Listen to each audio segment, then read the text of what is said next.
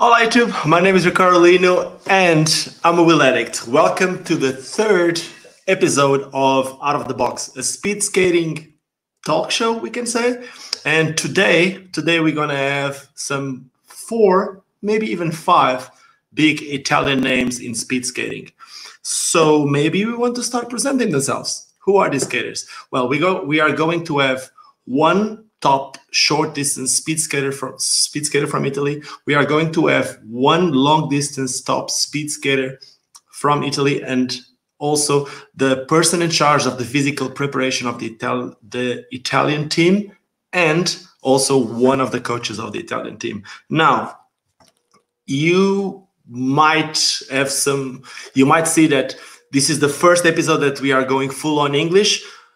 Please bear in mind that my main language is Portuguese. The main language of the people in this show today, it's Italian. So if there's some mistakes, well, bear with us.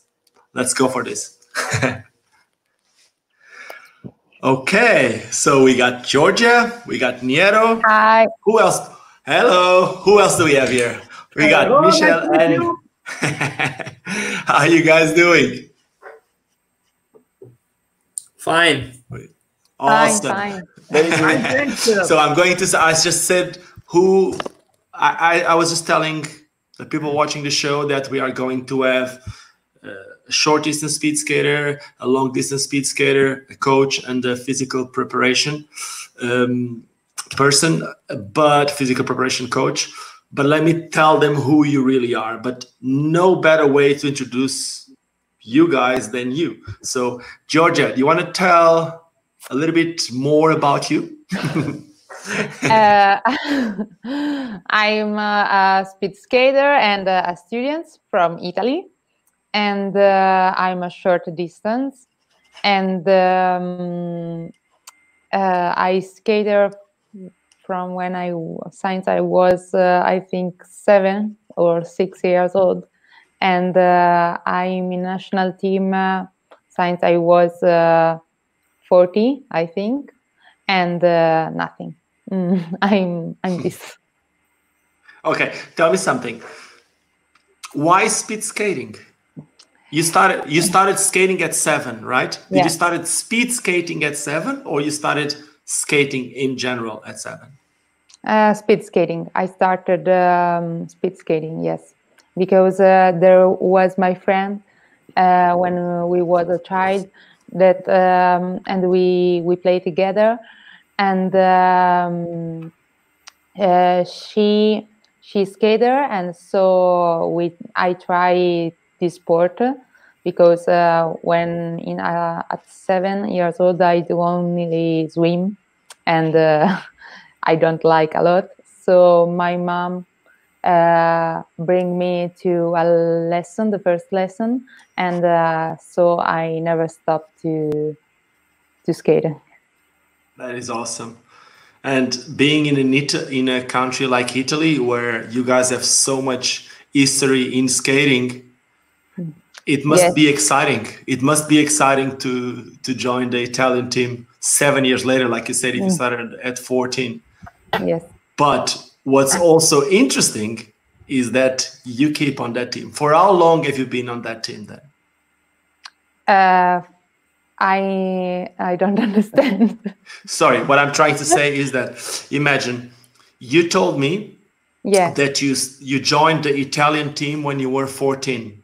Yes. So I'm asking you, for how long have you been in the Italian team? This is a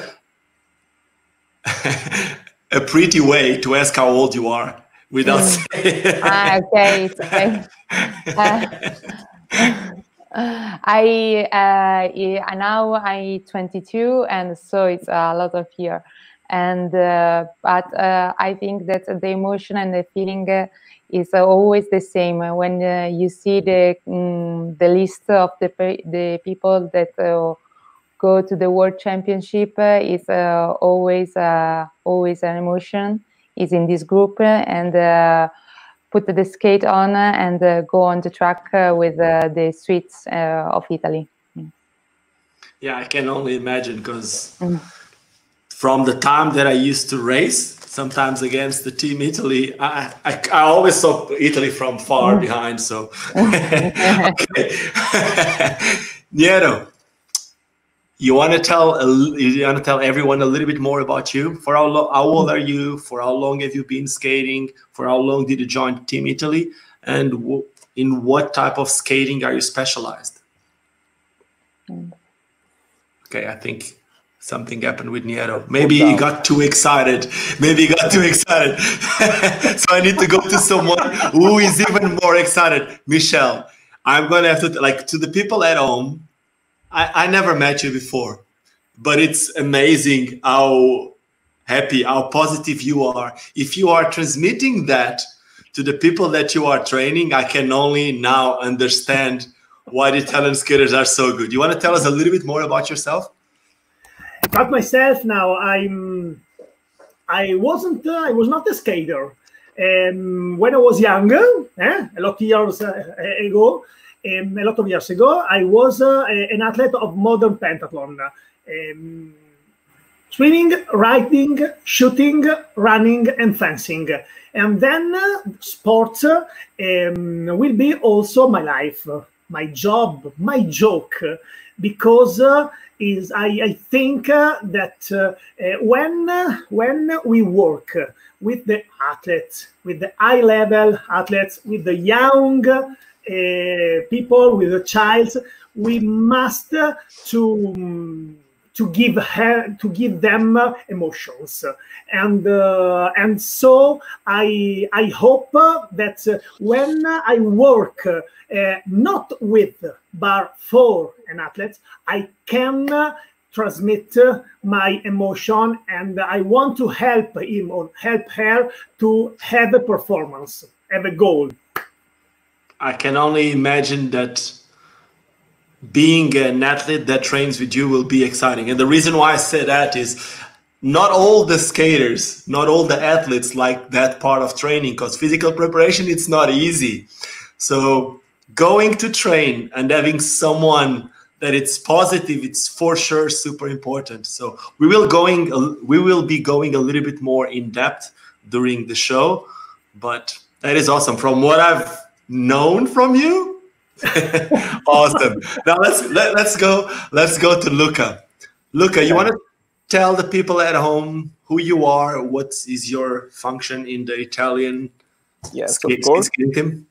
Now I'm one of the coaches of the Italian speed skating team.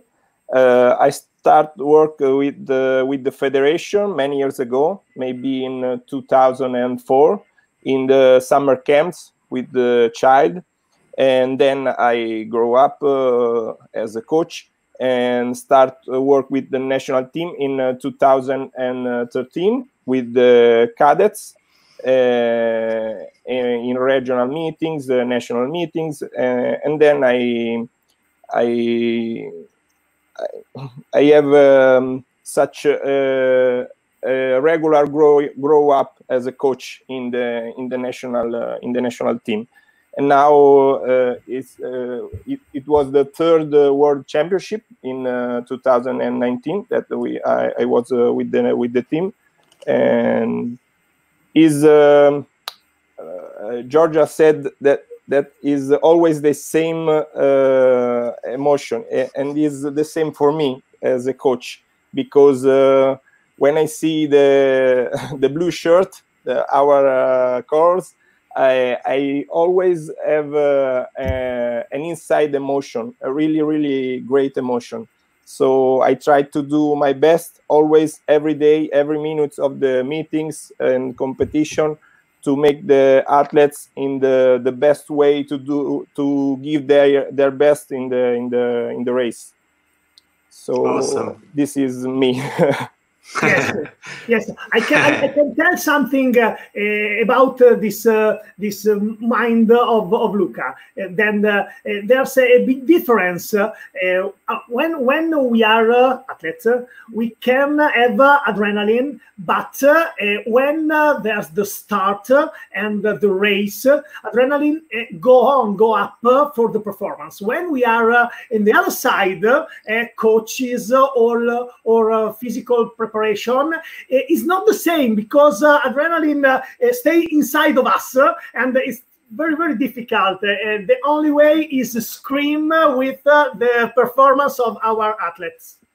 I can only imagine about that. And let me tell you, the two of you, we're going to need to talk a bit about some of the stuff that you guys are doing, because there's a lot of stuff that I'm interested about. From the results that you guys have been achieving, from the techniques that you teach to the rest of the world. We're going to go a little bit more in depth into that during the next couple of minutes. But first, Niero, now that you're there, is he there, or he just disappeared again? He's scared. He's scared of me. I think he's really scared of me. Going out again. No, but it's not a problem. Here's what we're gonna do. We have a live chat. I'm gonna start speaking with all of you guys, but before that, for everyone who's on the live chat, I started a shop this week and 2 weeks ago, and I got a shirt for one of the questions that we have on the live chat. It doesn't matter where they are in the world. They can be whatever they want. Make us a question. We're going to try to answer as many questions as we can through the show today. And randomly, in the next couple of days, we will choose one of the winners of the shirt, one of the persons to win the shirt. And then on the next show, which is in 2 weeks from now, we will announce it. And now let's see. Niero, are you not scared of me anymore? No, sorry. I have a really big problem with my Wi-Fi and my computer. So that's why something happened, and then I have to move to with my iPhone now, so I hope you see me good. Maybe we see you good. The problem is that you might be too fast, so you're just going faster than us. Okay, Niero, the question that I made to everyone: can you just introduce yourself? Basically, for how long have you been skating? From what part of Italy are you? For how long did you join the Italian team? And as an example, what do you think was your best result, in your opinion? Start with the easy part. So my name is Daniel, and I think I've been speed skater since I was 4 years old. 5 years old, I started to move on skate, and now I'm 23 years old. So it's been a long time. And I was living really close to the track. I live in Scaltinigo, near Venice, and Scaltinigo is a bit famous in Italy for speed skating. Also in the past years, a lot of like Massi and Luca and Saggiorato and all these guys, they were coming here to train, to do the test with the national team. So I was going to see what they were doing, and so then my first I think I started to be in the national team since I was cadet. I think before I was not really good. I was shorter than now, so even shorter, and I was taking a lot of punch in the group.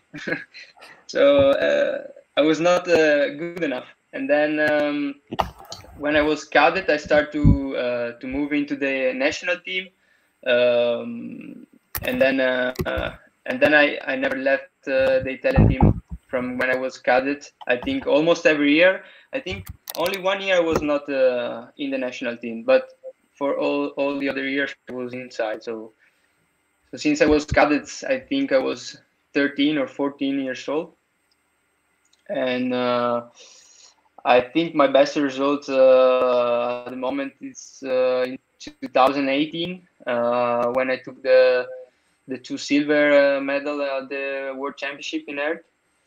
I think I was really close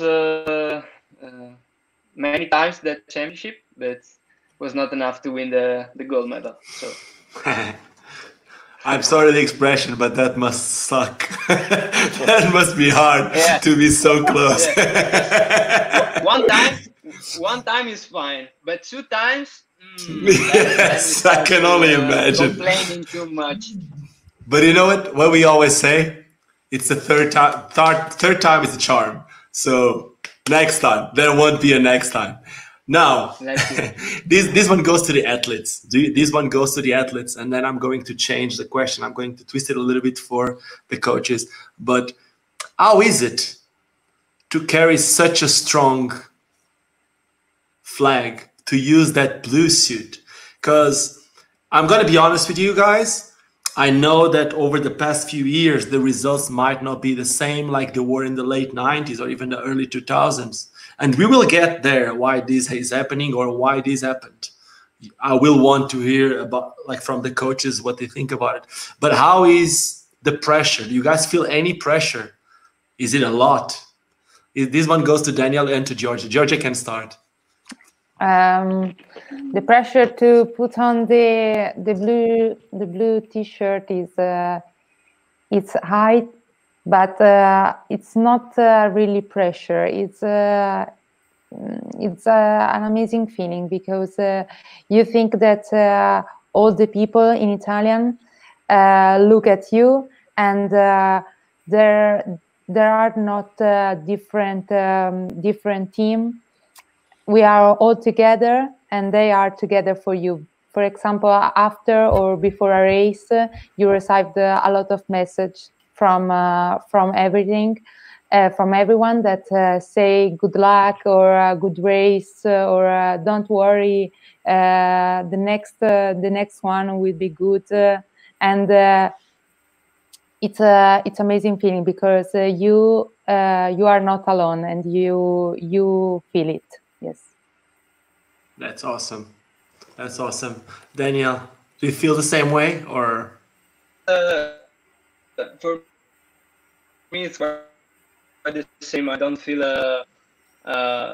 pressure in that way. I mean, when I go inside the track, for sure I have pressure, but the big pressure comes from myself, because I want to achieve that. So, yeah, I'm the biggest problem. I don't care about what the other things or stuff like that. I'm more focused on myself, and so yeah, I know we are a big country of inline skater, but if you focus on the past, and if you watch what they did in the past, then I think you're never gonna be happy about your results. Or and then I think also that in these years, inline changed a lot. The races are different, the speed is different, a lot of other things are difficult than in the past. This is what I think. So I think you cannot really compare about the national team of today and the national team of the 10 years ago, because I heard, because I was not really there, but like 15 years ago, Colombia was nobody, and now Colombia is one of the best. I think the best country, the best country at when we go racing at World Championship. So you cannot really compare too much the two national team. And the one thing I like it at the moment is that we have a younger national team. So that's also a good sign. And also, if we are younger, we take results at in the top. I think you said it all. I think you and Giorgia, what you guys said about how proud you guys feel over anything else, and the support that you feel from your country, those are the most important things. Because the pressure, I don't know, I was never part of the blue team. I don't even speak your language, but I can only imagine that you having your closest friends, and probably even the people that race against you on the national championship, supporting what you do because they're representing their country, must only be an amazing feeling.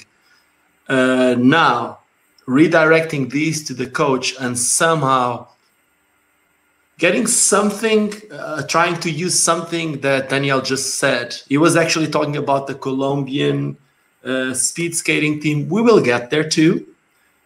But I have to say that we all know, the rest of the world knows, that you guys have been one of the main reasons why speed skating is what it is.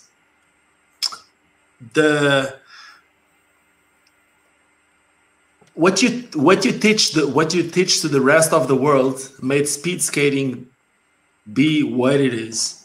What is your opinion about this, Luca? What do you think it is? How do you feel about Italy at the moment? How do you feel to be as an Italian, one of the Italian speed skating coaches at the moment? Do you feel pressure yourself because of what happened in the past too, or how do you feel about it? Yes, of course, I feel pressure every time we are on a meeting or on the race. The pressure is part of sports races. So we can't do anything without pressure. But maybe the most important thing in the actual reality in Italy is that Massimiliano make a great work to create a team of friends.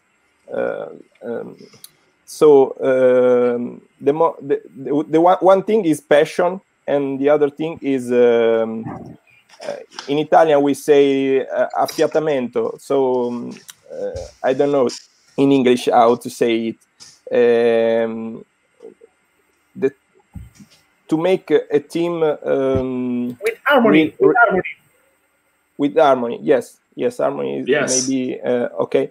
So and another thing that Massimiliano said every time, that is that in every situation we can do it. You repeat this phrase every time you can. So we trust in this and try to fight the Colombian supremacy. I think these are the things that are important for the actual situation of the national team. We try to do a great work during the year to stay with the guys, because the guys grow up with their trainer, but we try to be present in their growth. The grow up. Yeah. Yes. Okay. Michele. Yes. How is it for you? Do you work with other sports too, like with any speed skating team from other sport, or just with or you focus mainly on the speed skating national team? Yes, I live in pressure. I live in pressure, and speed skating is a beautiful pressure. I think that to be a physical trainer,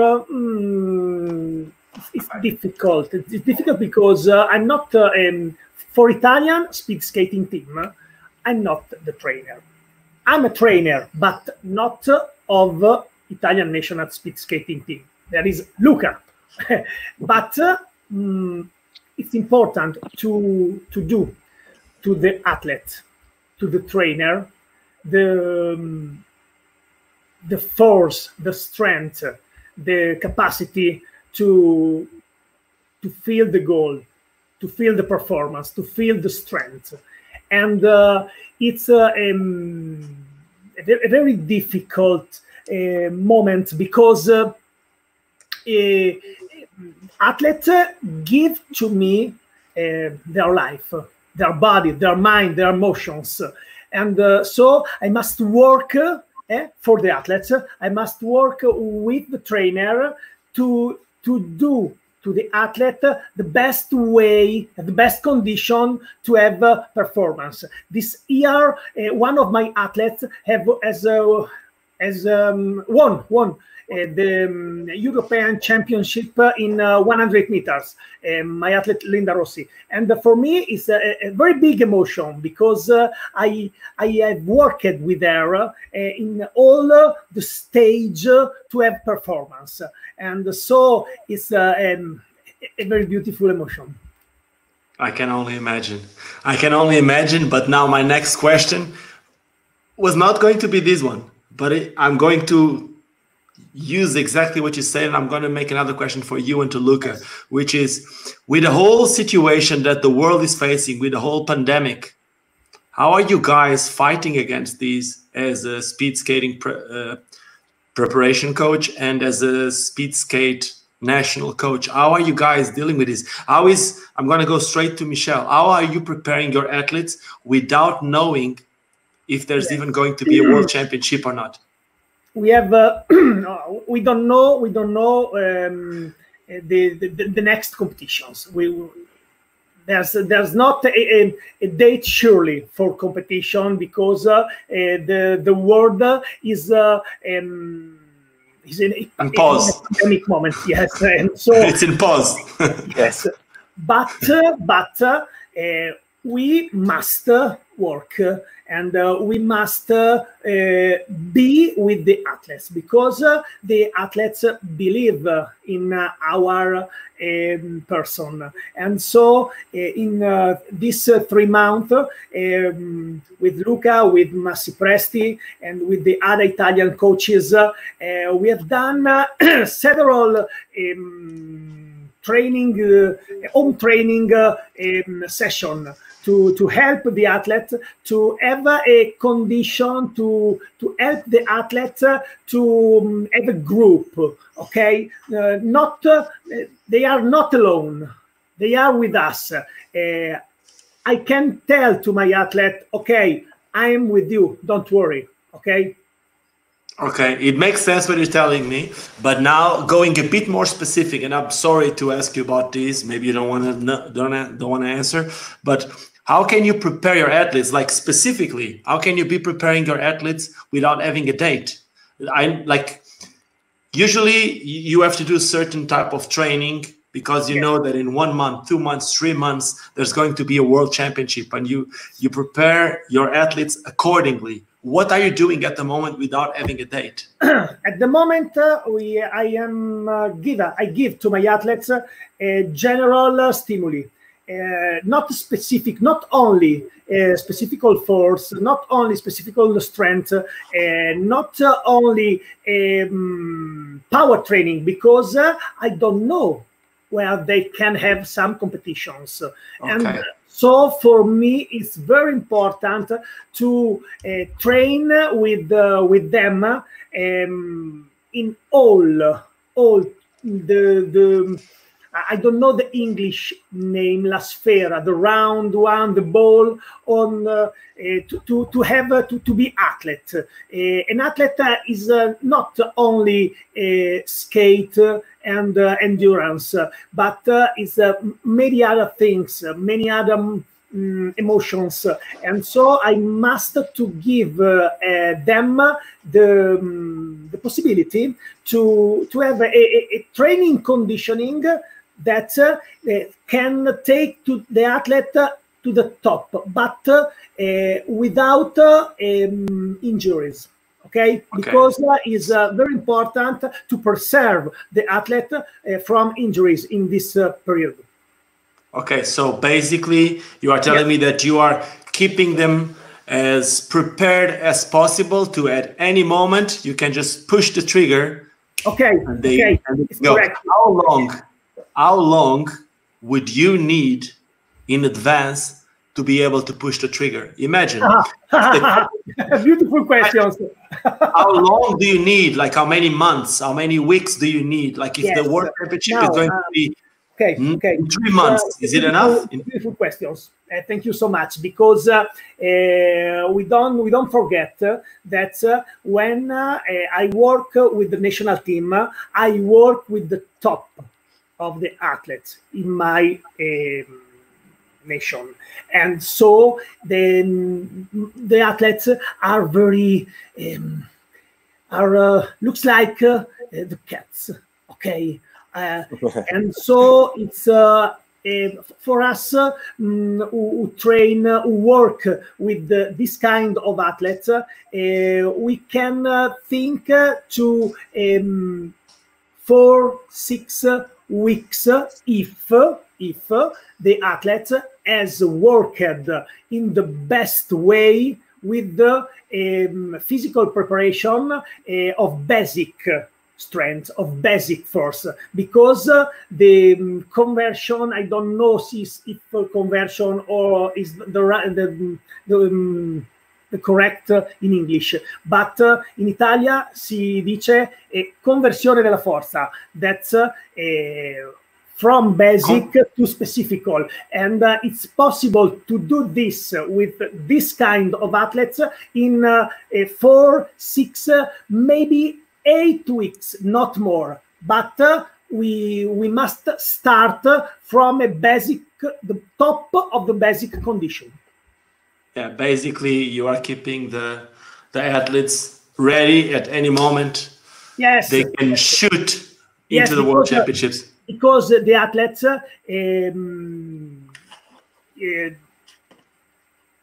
are able, yes, to have performance not when it's possible, but when it's correct to have the top of the performance. Okay. This is a critical point. Yes. Okay. Okay. Thank you so much. Luca. Yes. And what about you? How are you preparing your athletes from your side of things? Because you, not just the preparation, the physical preparation of the athletes, but everything else, the physical state of your athletes, the technique and everything. How are you working together with your athletes? Yes, the thing is such the same as said Michele, because we have to take our athletes in a condition that is like a line that growing up really slowly at this moment, because we can push, okay, but this line permit to the athlete, to the coaches, to push, and in 4-6 weeks they are ready for a competition. Another important thing is motivation, because this pandemic period was really dangerous for the motivation. But fortunately, they are top level athletes, and they are also, if inline speed skating is not a professional sport, but they are a professional athlete, so they know how to keep in focus to the target. Okay, so we try to help them to maintain this focus always high, because this is the engine of their yes, life, sport life. Okay. Yeah, fully understand what you mean. Basically, if they're not motivated, if the moral is not there, if they're not motivated, nothing else will work. They will have the best coaches, the best physical preparator, the best sponsors, the best products, but here is more important than anything, and that's why I wanted to make you that question. Now I'm going to direct the question to Daniel. Daniel, what have you been doing during this pandemic? How have you been training? How have you been keeping yourself motivated without knowing when it's going to be the next competition?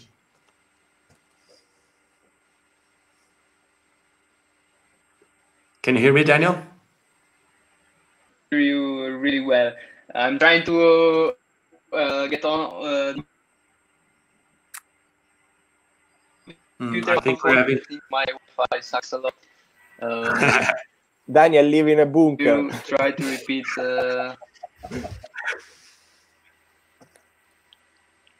I think we're having some problems here a little bit. Okay, I'm going to redirect the question to Giorgia.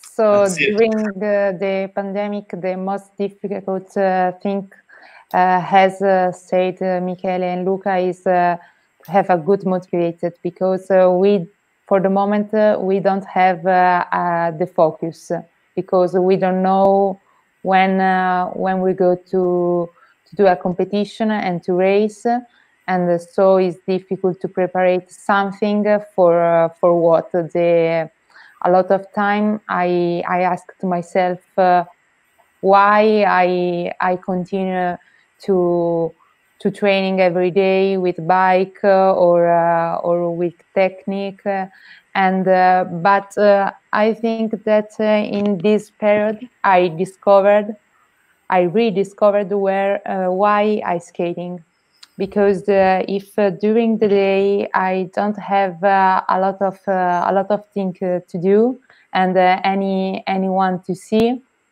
but I have these 3 hours to training at my home, and I have the mind free, and I think this is one of the most grateful things that I have learned to the pandemic. Yes, I think it's a difficult moment, but I learn a lot. I learn because I learned to training alone and not with a group. What you just said, to me, as someone who skated, I was part of the Portuguese team, never at your level. I used to be a professional skating in the streets too. And nowadays what I do has nothing to do with that, even if I still live from skating. But I could fully understand what you were saying. And I actually say the same to everyone, which is this pandemic, in my opinion, has actually been very, very good for a lot of people, because it makes them realize why they really do it. And sometimes I believe that people at your level, any of you guys, including Danielle that is not here now because of the Wi-Fi problems, it's very easy to start putting, like, you guys compete in one of the best teams in the world, and you have results that you want to achieve, and it's very easy to put that pressure in front of everything. But sometimes we forget the reason. And like Luca said, being motivated, it's very, very important. If we lose the reason why you start doing it, we lose the roots. A tree without roots is nothing. So that's an opinion, obviously, from someone which is not in your place. It's an external opinion. Now, which is an opinion that I want to hear your side of it. I don't know if Luca is on the team for long enough, but I want to ask Luca, why is the Italian team, I would say team, but not just as a team, even like the clubs, nowadays they are closed compared to the other countries? As an example, I know that there's a lot of countries that send their skaters to the international competitions without being European championships, world championships, or the Gizingen tournament that you guys usually compete. But in general, Italy is a lot more closed than it used to be. And my question is, does it have anything to do with you guys in the 90s, maybe early 90s, sharing a lot of what you knew? Because everything that we have nowadays, the techniques, a lot of the coaches and everything, they come from the Italian school. Is it related? I don't know if I understand very well your question. You want to know if we share... Let me make it simple. Let me make it more simple. Okay. So in the early 90s, yes, the Italian school was the skating school for the rest of the world. Speed skating. I used to be part of the speed skating Portuguese team, and we had videos. We studied those videos. The whole world studied the Italian videos of how to do this, how to do that.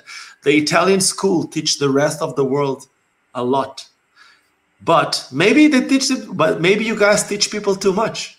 Because nowadays, it's the truth. Nowadays we're talking about Colombia just on top, right? But nowadays you guys seem like you change what you're doing with that. It seems like you guys became a lot closer. Do you see any relation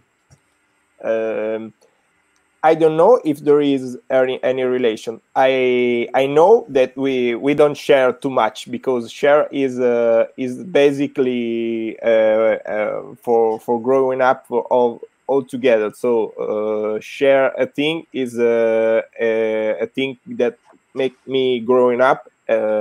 Also you that have a thing from me, but. I think that in those years there was not a leader in the national team. Massimiliano now is maybe the 7th or 8th year that work consecutively. So he make good work, because he build a team, a close team, like you said. Before him, I don't know exactly, because in those years I worked with little guys, with child, and don't know really what happened. But I know that there was not a person that make a work for many years to build a close team. So I think that the secret, if you can if we can say this, it's this a great work for many years, and trust in guys from 13 years, and make them growing up with the clubs and national team. This is for me the reason. Okay, I understand what you mean, and I keep saying the same on this video, and I usually say it to everyone, which is I really believe in sharing, growing up the community. What I usually say is that if there's two different ways of growing. If there's a cake, you can try to get the other one's piece of the cake, and then you get more. Or you can try to grow the whole cake, and your piece is going to be bigger. So I believe in sharing as growing the sport that we do and that we all love. Now I'm gonna need to go back to Daniel. Daniel, I was just questioning you about the pandemic. How have you been training? How have you been dealing with the whole situation? I think Daniel is on silent. Can you hear me? Can you hear? Yeah. Yes, perfect. Okay, what's the question? I'm trying my best, but I don't know, my Wi-Fi is working all day, and for I don't know what's going on here. It's okay. But, okay, what's the question? So we are talking about the pandemic. How have you been going around the pandemic? The training, keeping motivated. What have you been doing during these times?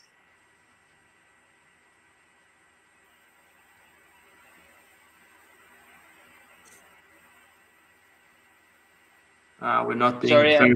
What you want to know? The pandemic. I don't hear anything when you speak about the pandemic. Okay. What we did at home. What you? Yes. Okay, so for me, I think it was training and eating, and I train every day, twice a day. I basically did jumps and slide board and bike and all this kind of stuff at home. And we did also some training with the national team all together, just to. I think it was not about the exercise, but it was just to stay together, to see each other on the screen, and that was something you don't see anyone except for your parents at home. So it was fun also to see the other what they were doing and how they are. So I think we was really lucky to have social media and to see all the other guys from all the world. what they were doing, and if they were safe and sound. And but yeah, basically I train all the quarantine. So that's good. Okay, so now I'm going to move a little bit to the questions that we have from the people watching these. And one of the first questions was from Lyra to Daniel. And the question is, Daniel, I think he means what, how, but anyway, what does it feel like to be so young, but be so good as the older skaters like Bart and Diogo? Yeah, I think it's quite special. It's not easy that the passage from junior to senior. I think is never easy. And what I saw in my career is that from junior to senior, I did almost like a really good transition. I saw a lot of strong guys from passing from junior to senior, struggling to reach the senior level, but that was not my case. I think I was really good since my first year in senior, and but this is quite special. I don't know. I felt really good, but I also trained really hard to get that. And when I was junior, I remember I was competing with the senior. Also, if I could skate with junior, and but I was preferred to skate with the senior to try to see what was my how do you say, my highest point, to see where I am in compared to the senior guy. And that's also, I think, a big difference. I think the other junior, they were like, oh no, I prefer to race with the junior and to reach like it. I prefer to skate with the senior, with Fabio, and then top 10 was also fine. I think it was more special than top 3 junior. Yes, so I understand what you're saying. In the first episode that we've done of this Out of the Box, we did it with some of the best Portuguese speed skaters, such as we're doing with you guys, with coaches and all that. And we had Diogo Marreiros and Diogo's coach, Professor Paulo Batista, which was also the announcer at the Barcelona World Roller Games. And Paulo was actually saying that a lot of times people focus on the results when they're younger, but what really matters is to get the results when you get to those like senior or like you just said, it's going to always feel better, because then no one is going to say he was world champion junior, because that word, it's kind of like taking the value of what you did. So when someone said you got 5th place in the world championship, then it's like, okay, I was in the top 5 worldwide. So I understand what you mean by that being so powerful in you. Now, this question was made by Lyra, which is Marco Lyra. I don't know if you guys know, but he's one of probably the best Portuguese speed skaters. And I can totally see why Marco Lyra made this question. And I totally see why he made the next question to Giorgia, which is, Giorgia, how was your way until you achieved the Power Slide Pro Team? Before the Power Slide World Team, I was in the Power Slide Italian team. And I entered in the World Team after my last World Championship in Nanjing. And from this moment, I think that something changed, because every time that I go with the Power Slide is like a family, because it's a very good team, because also during the other race, for example, at the World Championship, when, for example, I see Sandrine is something that is have you have a friend? For example, I think last year in the World Championship in the 500 meters on the road, on the one lap on the road, I was with her on the quarterfinal, and she passed, and I not. But I'm happy for her because you spend time together, and you have sure something to learn, because there are all top athletes, and I have learned a lot from everyone of in the team. I know what you mean about the power slide pro team. I worked with power slide for over 10 years, including sometimes with the speed skating team. So my question now goes to you about someone that it's not with you on the team. How is it to be on the power slide team without Erika? Because Erika left the power slide team before me. Yeah. Okay, but was it before you? So you were never in the same team with her? No, in the power slide world team, not because, but I have a good memories with Erika, because she was like social media at the world team in Nanjing. My last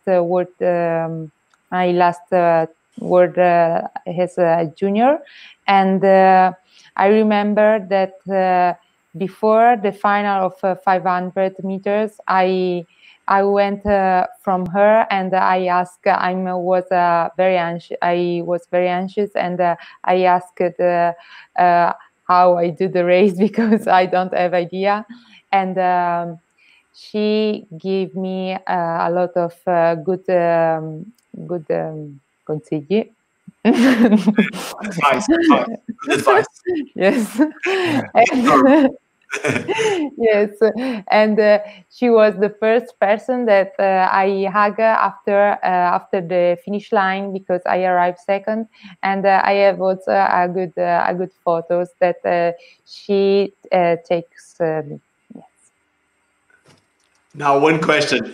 Sorry, this is the sucker question. Do you think that she leaving power slide to rollerblade influenced your entrance to power slide world team? Do you think if she was still on the power slide pro team, you would still make your place? I'm making this question without knowing. No, I think no, because I don't know that she entered in the rollerblade, and because I think she left the power slide before, and I was 1 year in the power slide, and she entered 1 year after in the. Okay. Sorry about the question. Don't worry. Okay, we got some more questions here, and I have one more question from Inês Rodrigues to you, Giorgia. When did you feel that you should decide between being a sprinter, like a short distance skater, or a long distance athlete? I decided, I think at the beginning of my career as an athlete, to be a short distance, but in the last times I tried to do a bit long distance. I have, for example, last year at the European Championship, I do the elimination on road, and I like a lot to stay in the group. For example, for me, it's very important to stay in the group and with the teammates. And last year I do good race in Geisingen with Sandrine, and also in the World Championship, the marathon and the elimination on the European Championship. And but I'm a sprinter, so I decided at the beginning. I gotta bring the coaches here now, because this was one of the questions that I made on the last episode of Out of the Box with the Spanish team. I will go to Vasco's question, but before I want to ask something related with what we just said to the coaches, because in theory, the bodies for a short distance skater and for a long distance skater is completely different. One should be more about the potence, right? Like the what would be the word? How explosive they are, and the other one it's about a different type of strength. The muscles should be different. Luca, does a coach or Michele, does the physical preparator have an influence on how the athletes choose what they're gonna do, or will you guys let them choose freely? Luca first. No, I don't think that the athlete can choose by himself, or he can choose if he can do it. There is nature. So an athlete is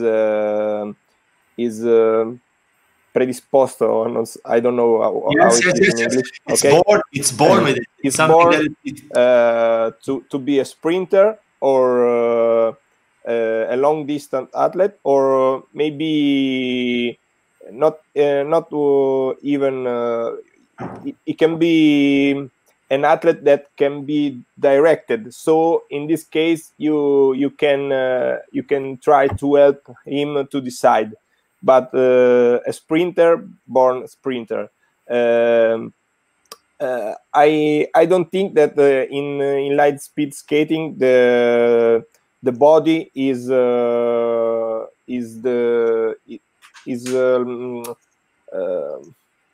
like a main.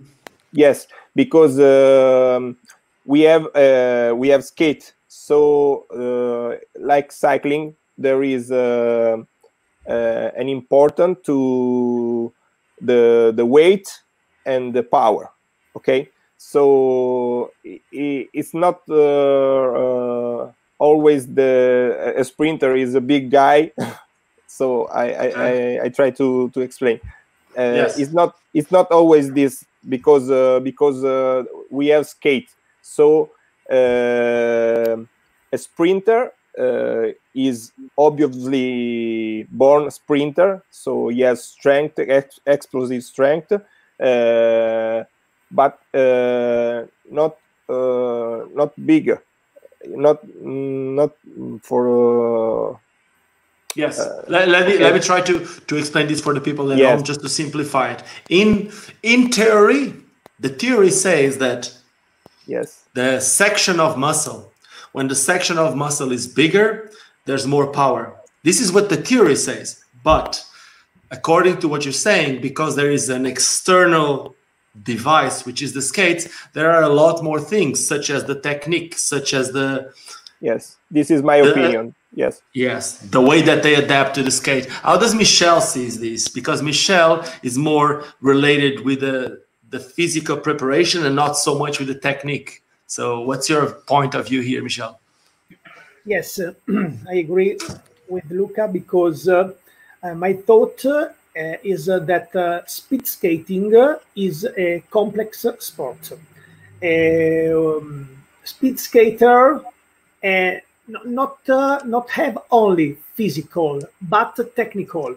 They must use a skate, and so there's some coordination skill to prepare to grow up, and it's difficult. But we also we don't forget, we don't never forget that we have an important choose that the name is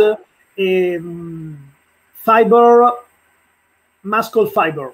The muscle fiber are very important to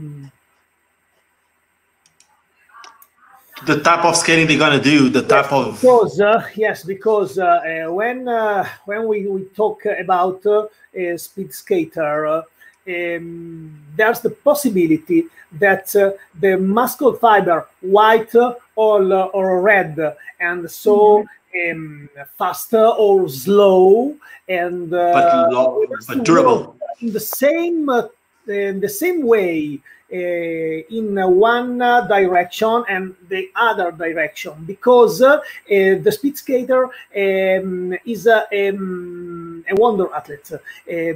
Is a big skill to have a big speed with a short section, and so it's there's the possibility that a speed skater who is a sprinter is good also for long distance, because if coaches and physical preparation is correct, the same skater can have some excellent results also in the sprint, but maybe in the distance. Okay, I think this. Okay, it makes sense what you're saying. So basically, the thing is, you are more on the theoretical part of it. For you, you know the specification that a speed skater needs, but at the same time, as someone who works with athletes on their performance, you try to get them better at what their body is supposed to be better Yes, at. For example, we have here Daniel and Giorgia. One long distance, the other one short distance. But I have, when I watch them in competition, I can see that Giorgia is very good also in long distance, and maybe I have never seen now Daniel in short distance. But I can believe in him. If he want to try some short distance, because the muscle, the fiber, the coordination is very high level. In this athlete, they have a top of coordination, and the answer of brain, the answer of muscle, the answer of arms, legs, core is fast. And so I think that this kind of athlete can do everything. Basically, like Luca said, they are so good that it's going to be their technique, and that will go above everything else. They're just like, they're such a high level skater, like that they can just do it. If they really want to specify on that, with the help of the right people, right coaches, right physical preparators, that all can happen. Now, I'm going to make a question here from Vasco Martins. I'm not going to make it only to Luca. Basically, Vasco said, Luca, what was your favorite world championship and why? But before I let Luca answer that, I'm going to twist the question a little bit, and I'm going to make it for all of you. I'm going to obviously want to know from all of you, what was your favorite world championship? But I will also want to know your opinions about probably one of the worst world championships, which you know which one I'm referring, because let's say it was a little bit different. So I'm going to start with Luca, and the one we're talking about is about the last one, obviously in Barcelona. So Luca, first the best one, and then opinions about Barcelona. It's very difficult to say that a world champions was the best one, because for me it's always a big emotion. Maybe I can say that the one that I remember as a beautiful championship was in Erd in 2018, because we stay in a little hotel, and I remember such a familiar feeling. Yes. So we lived all the time in the hotel. Obviously, the first week when we trained, because when the race start, we saw the hotel only for 3-4 hours a day. But the other time, the training week was very good, because we live the experience very, very like in a family, far from the city, I have these. I remember those championship like the best, but all the championship was the best. And for the Barcelona, well,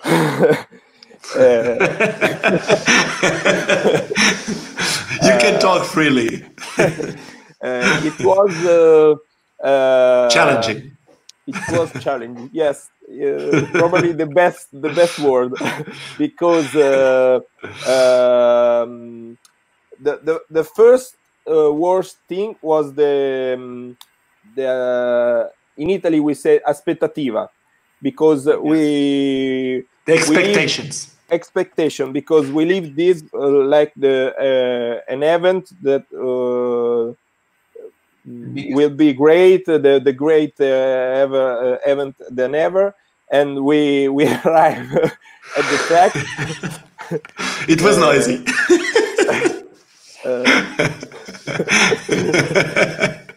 The track was very challenging, because every day it is different, and to make an athlete to be focused, it was a very, very challenge. It was really hot. There was not water. There were a lot of problems, but we can save the experience, because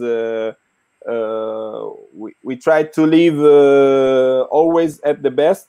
And like I said before, Massimiliano said, we can do it. Yeah, and we won the World Roller Games. So it was always a good emotion, but really you could do it. Yes, we can do it. The traffic, I remember. Everything was really difficult, because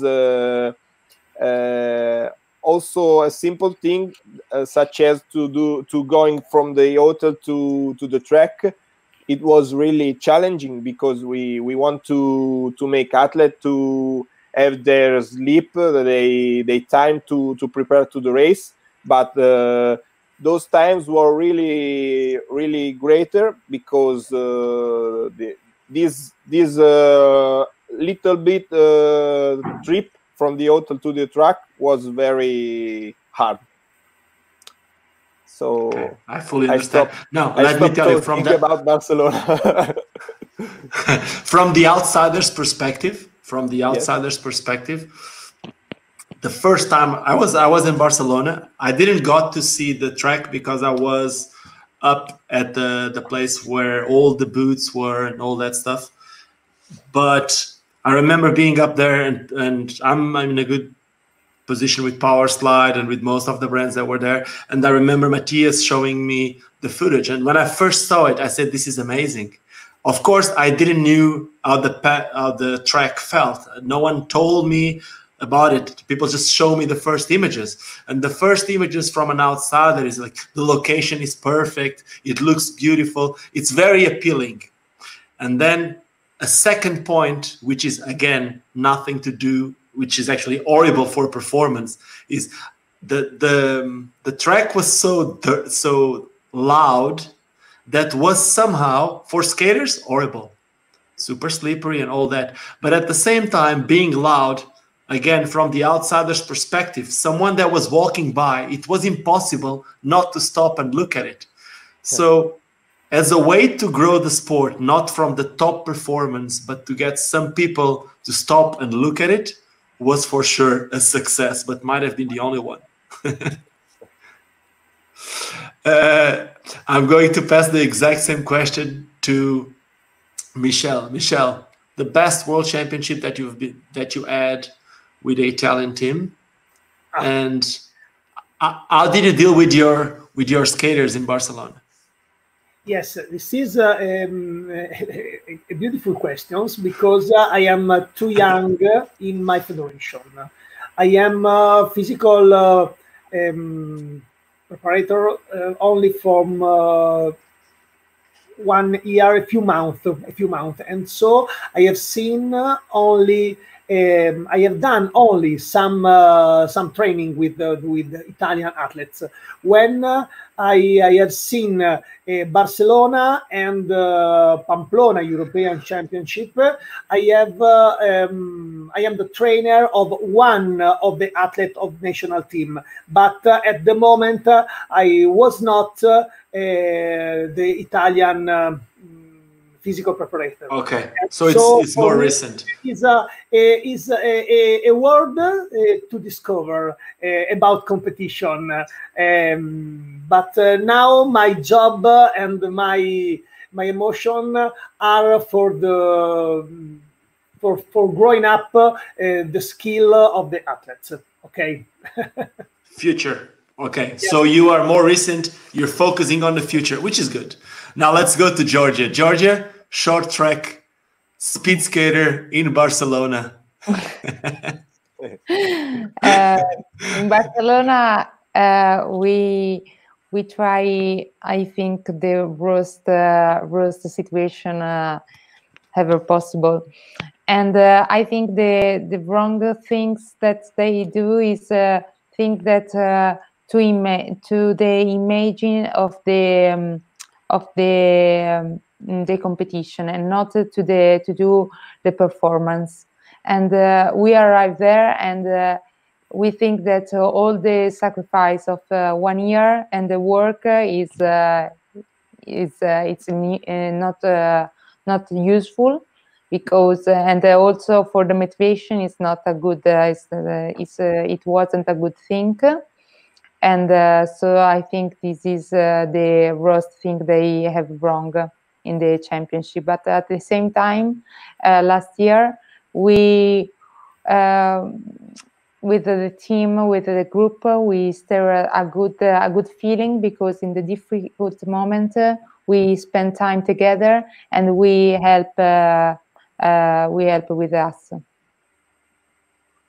One question still related to the same. Do you still think the people that won in Barcelona were the best skaters, or you think the best skaters were affected by the whole situation and they weren't able to do the good results? I don't know. I think it's a problem. The problem was with the track, and the results is because, and the results don't arrive because you have also the mind focused on the problem, and everyone was in the same situation, but you have to be able to adapt to the situation, and this is not very easy for everyone. I have to say that I agree with you. The best skater is the one that adapts the best. So in my opinion, it's the best is the one that won there, because he was the best in those conditions, no matter what. Niero, Daniel, what was the best world championship where you have been, and what are your opinions about the last world championships? Yeah, I agree with the Luca. For me, my best world championship was in Niero. The schedule of the races were good, and we were lucky with the weather. The hotel was fantastic. The food was great. The track was good. The road, that was also fine.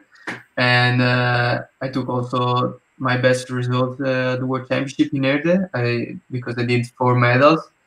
So that was also my best World Championship talking about results. And of course, the worst one was the last one. At the beginning, you never try the track, so you are curious, but you never think that's gonna be really bad. Then we start to try, and the first feeling was was not really great. My mind was compromised for sure, but then I said, okay, we are all in the same ship, so let's try to adapt a bit, and let's try to roll more, try to do some more laps and not only focus about the first impression. So then I think we arrived in Barcelona 1 week before, and in the days before the World Championship, I think I adapted really good. I was feeling good. The time were good, and the track was fine at the end. I think I was not slippering or I was pushing. I could keep skating also really low without problem. And then the day of the race, or I think the night before, it rains. It rains in Barcelona, and I think it rains also a bit of sand. And from that point on, then it was that was crazy. I could not push. I could not do anything on track. It was really slippery and really hard to skate on. But yeah, like what Giorgia said is true. I think still who won, they were the best at the moment, and maybe they took the situation better than the others, and so that's it. But for sure, for all the skaters, also for who won, it was hard, and it was not an easy World Championship, because you train a lot and you do a lot of sacrifice, diet and food and all this kind of stuff, and then you arrive there and the track is like that, and you start to be a little bit mad. You say, hey, what's going on here and why, and so that was not a good championship for me. Sure, the worst one. Okay, it makes sense. Now, I still have another question for you, Daniel. It comes again from Marco Lira, and he's asking, in what team do you feel the most integrated? Is it Power Slide or Bond? Obviously, there is one team that you related nowadays, but there might be for sure one team that you felt more integrated, no matter what. Good with Bond, but when I was with Power Slide, was my first year senior, and so we have also to see this point of view. I think Power Slide is really professional in everything. I mean, travels and suit and brand and everything is fine. I think it was just I was first year senior. I want to try to race by myself, to see, to show to the other what I can do, no, on senior. And but at the moment I was in a team with Bart, Ewan, Peter, Livio, Felix, me, and Timothy, and so we were just too much. And of course I was the youngest, so I had to work for the guys, and so that's why I moved to Bond, and I decided to move to Bond so I could skate more for my results, and to see what was my level against the guys, the biggest guys. So that was it does make sense. I feel really good with Bond.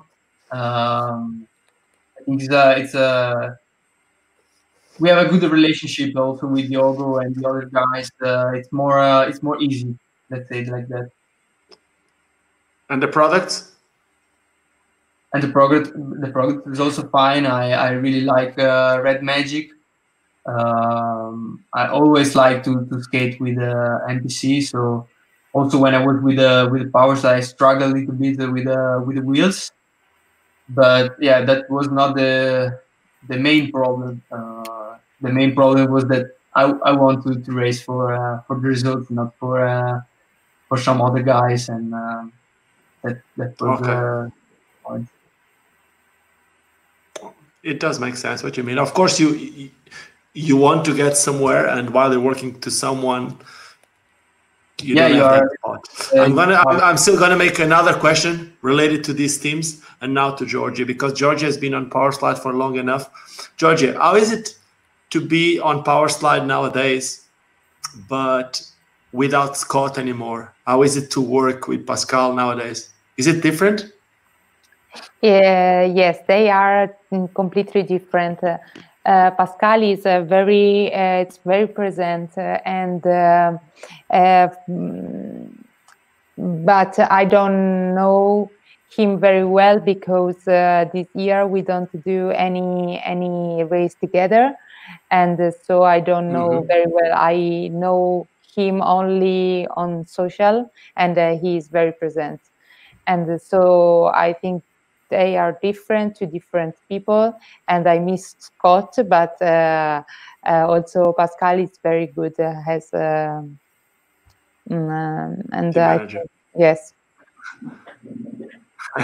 Yeah, they have different.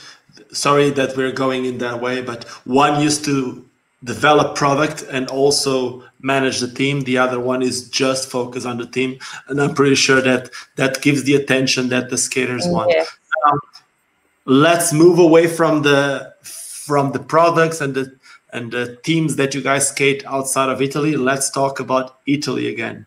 And I'm going to go to Luca, and I'm going to make a question to Luca, which is, Luca, where do you see speed skating in Italy in 5 years from now? Oh, it's a great question. Well, in 5 years will be 2025. To arrive to 2025, we have another 2 World Roller Games, and probably we have a World Championship in Italy. So we focus to these targets, and the speed skating will change, but we have to wait the end of the pandemic to because some of the change that I imagine for the speed skating are related to the pandemic, because in the pandemic period we listened to many ideas to return to races, and so can you share some of it? Can you share some of those? Can you share some of those ideas? Oh, some ideas like, but ideas like only singular races, or to return to the race, we can do only speed races like 100 meters or a lap with two guys that are at the opposite side of the track, because there is the problem of the touching. So I don't know if there will be some changing related to this situation, because I hope that we return to the normal life as soon as possible, but we don't know exactly. So we have to wait the end of the pandemic, and maybe we will talk about some changes in the speed skating. For now, we stay focused to this target that I think they are the most important target for our activity. Okay, I'm gonna need to go straight to Daniel again after what you just said, because I'm gonna make the exact same question to all of you, and also to Daniel. Where does he see skating from now? But I need to ask him, if speed skating goes only the speed skating way or the singular races, what you gonna do? How is it gonna be in 5 years? I don't know. Yeah, like Luca said, we have to see what's going on. Let's see if there is another pandemic virus. Maybe we cannot skate anymore. But I think I'm a bit more used to skate if we are gonna skate on singular. I have some experience from ice, is not fun. But it's also how do you say, on the points race or elimination race, there are a lot of yeah, you can be the strongest, but if you are gonna race bad, or if someone push you, grab you, then you can still lose. If you go in a singular way, you are just you and the time. So it's a completely different race, and it's not gonna be fun, I think, to watch. So I hope it's gonna stay like that. It's not tactical. Normally line skating. That's good. So the thing is, I was actually going to touch about the ice during this show that we're doing this interview, but the conversations ended up shifting in a different way. But this is only season 1. So we might need to have you guys again, and we might need to talk about ice on the next time, which is going to be good. Now, to Giorgia. Giorgia, 5 years from now, what is it going to be? What you going to be doing related to skating? How is inline skating, speed skating going to be in Italy? And if the whole thing goes into mainly speed skating, mainly short distance speed skating, are you happy with that? I think that with Massi, we are working in the right direction with the group and also with the young athletes.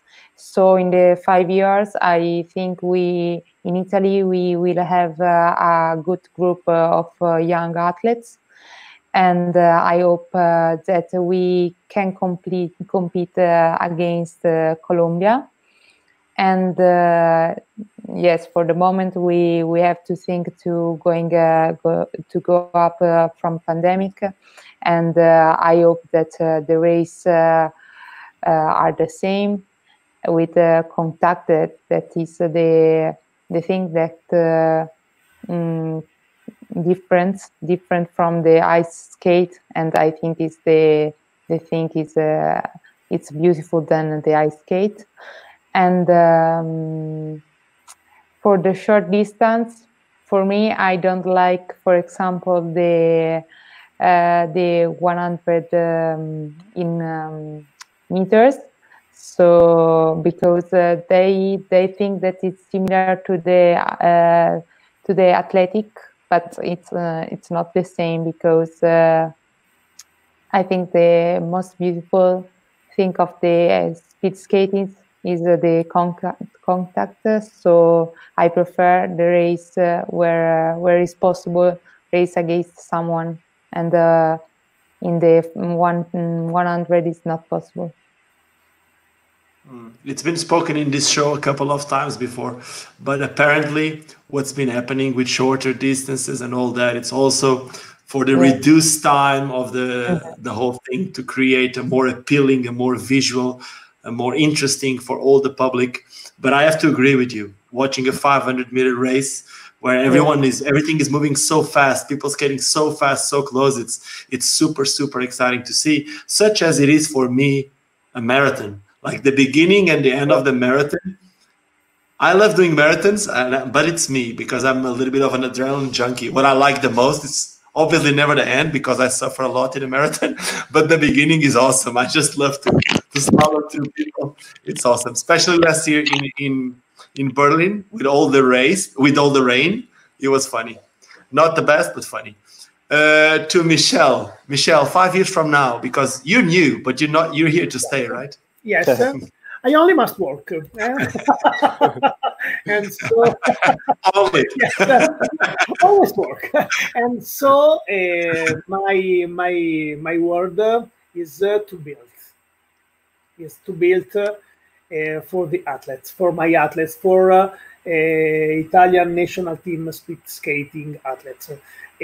For example, I must to give to my athlete several instruments. We can talk about strength, we can talk about force, but also about, for example, maximum oxygen consumption, because the modern athlete is complete athlete. And so it's very important for me to work with the senior. In this case, we have Giorgia and Daniel. They are senior, but they are too young. 22, 23 years old for the modern sport, for the modern physical is too young. And in these 5 years, I want to be able to give them the possibility of build several coordination skill. Okay, because it's important to have a maximum performance. I want to give to all of them a high level of performance with the minimum possibility of injuries. This is my goal. Yes, that's for someone watching these, if they don't know exactly which. Most of the people are related to skating, but if there's any beginner or anything that doesn't understand the main difference between the coach and the physical preparator, the physical preparator is the person that is going to put the person on the cherry spot for the coach. Yes, exactly. For the coach to feel safe to do his job. Basically, Michele is the person that is make sure that the athlete has all the muscles worked in a certain way, that the injuries won't happen, that they're going to be in top performance in certain time of the year, so that the coach can push them in a certain way without being scared of injuries and knowing that they are the best that they could be for those championships. Right? I agree. Totally agree. We have one last question that I didn't want to do because we need to make a second one with you guys because there's a lot to speak. But Marco Lira is asking something to Daniel. Daniel, we're not going to talk a lot about ice skating, but I want to know, is it the aim, the Olympics? You want to be an Olympian? Is that the reason why I started ice skating? It's the main reason why I start. I started, I think, 4 years ago, ice. And yes, I saw myself on inline skating. And I saw already some inliner, they were doing good on ice. So I said, yeah, at the end of the inline career, you can be world champion, but that's it. And I'm not the guy, I think, that want to win 10 times the world champion or the world title. Only one is enough for me at the moment. And then my goal is moving to ice, and I want to be good enough at the World Cup and at the Olympic. That's my goal. That's why I start ice. If not, I was not even starting ice. Yeah, it seems like it's a common thinking nowadays, because I know that a lot of people was really expecting inline speed skating to be in the Olympics, but after what happened in the last junior Olympics, or that it didn't went that well for speed skating, a lot of people actually somehow lost a little bit of hope. So they see in ice the possibility to. I think it's 10 years already that I hear the same story. And if you speak with some older than me, they told me the same. I mean, the same. They said, yeah, we are going to go to Olympic and we are going to enter now. And then they move another 4 years and another 4 years. And I'm already 23 and I'm going for 24. And I don't think inline is going to enter Olympic soon. So maybe it's going to enter in the future. I don't know. I wish the best of on inline skating, but I can't wait for that moment. So I need to take my chance on ice. Why do you think my question is in 5 years and not in 4? We want to know if inline skating is going to be in the Olympics in 5 years, because it's not in 20 anymore. It should be in 2021. But let's be honest here. No one knows what's happening with the world. We all know that this pandemic is changing everyone's lives forever. It doesn't matter if you are in Italy, if you are in Portugal, if you are in China, if you are in the USA. This is changing everyone's lives forever, including the skaters' lives. So it was very interesting. It was awesome to have you guys in this show. I hope you guys enjoyed it as much as I did. It's always interesting to talk with different people about something that it's our passions. Obviously, some of us have different goals, but in the end, we all do it for the same. I keep saying the same. We all do it because it's fun. And the day that we stop thinking about how fun it is, that's the day it's actually very hard to do it. And that's when it becomes a lot harder for coaches and physical preparators to keep our skaters motivated and for the skaters to put the skates on. So thank you guys so much for this. If you want to say any last words, you're more than welcome. And I'm gonna let you say any last words that you. I'm gonna tell one. Otherwise, it's gonna be hard. I'm gonna start with Giorgia. Ladies first. Sorry. Beautiful one. The beautiful one.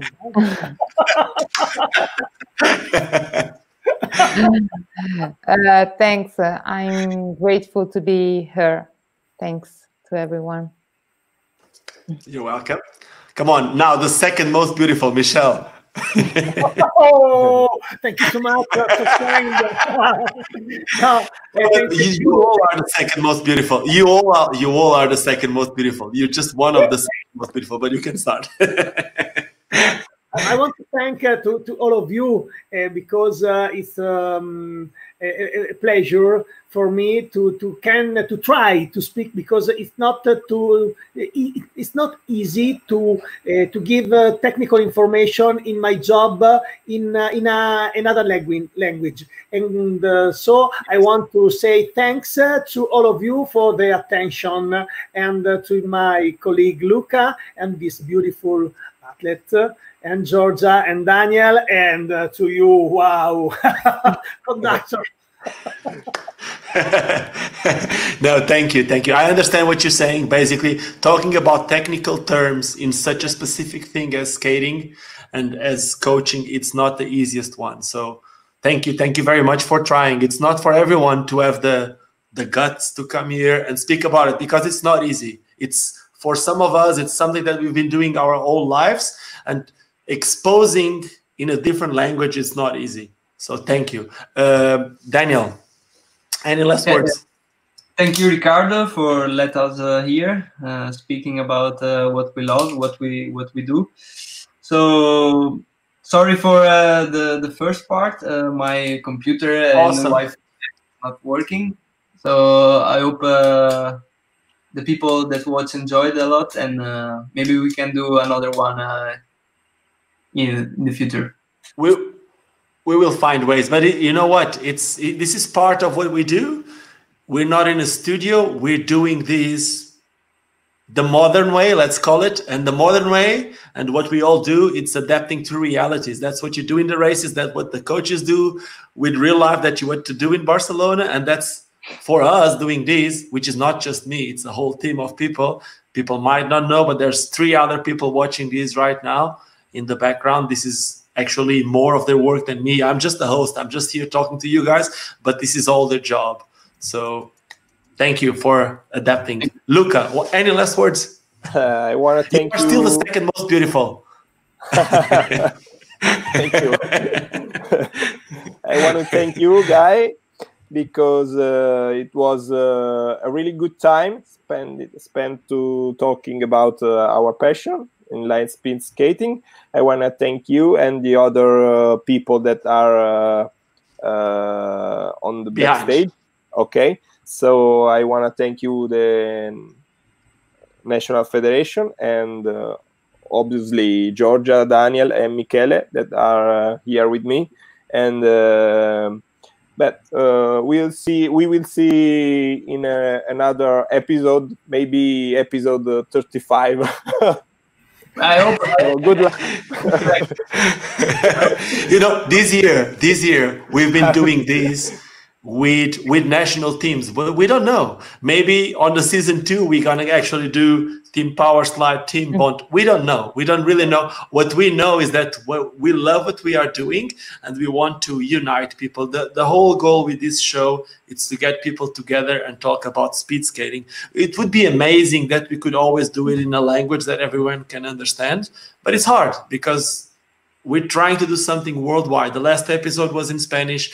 This one was with me, Portuguese, speaking English with you, Italians. So we're always going to face some difficulties, but this is normal. This is life, and we love it. That's why we all skate. So with that being said, I hope that everyone enjoyed this show, this Out of the Box episode 3 at home. If you did enjoy these, if you didn't subscribe to the channel, make sure to subscribe to this channel, which is 100% speed skating related. When there's world championships, European championships, you'll be able to see live streams, you'll be able to see the races, and who knows what the future is going to bring to this channel. So if you enjoyed, make sure to subscribe to these.